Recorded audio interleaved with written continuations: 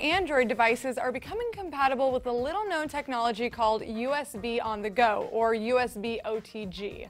It lets you turn your phone or tablet into a USB host and connect standard USB accessories like flash drives, hard drives, gaming controllers, keyboards, and more.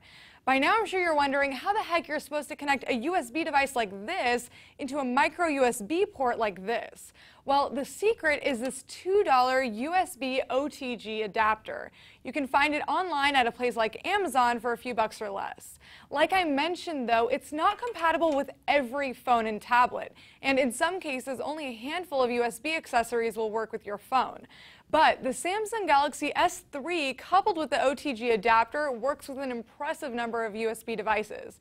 Why don't I demo a few, starting with a USB flash drive.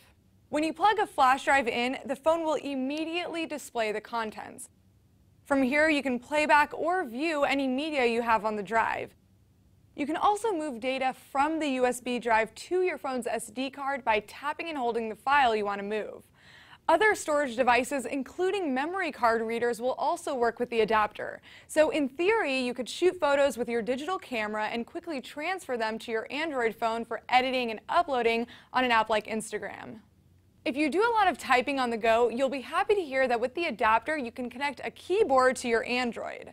Plug it in, fire up a notepad, and you can start typing as usual.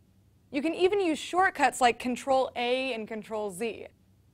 But what really surprised me is that when you plug a mouse into the USB port, even a wireless mouse, a pointer shows up on the screen. From there, you can use the mouse just as you would your finger. You can swipe through pages, select icons, and more.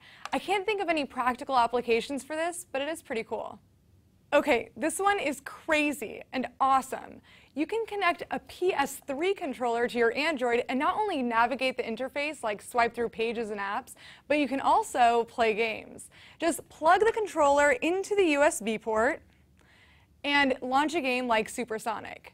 Not every game works with this, so you'll have to do some testing to find out if your favorite games will work. But in Sonic, for example, I can use my PS3 controller the way I would a Sega controller. Running, jumping, all those actions work swiftly with this setup. From what I hear, the Xbox controller works too, but I haven't tested that yet. So those are just a few ways this $2 cable can make your Android device a whole lot more useful and fun. My advice is to try other devices too, like a USB microphone or even a MIDI keyboard for you musicians. If you discover any cool uses, please let me know on Twitter, and check out my blog on howto.cnet.com for the complete guide to the USB OTG adapter. For CNET, I'm Sharon Vaknin.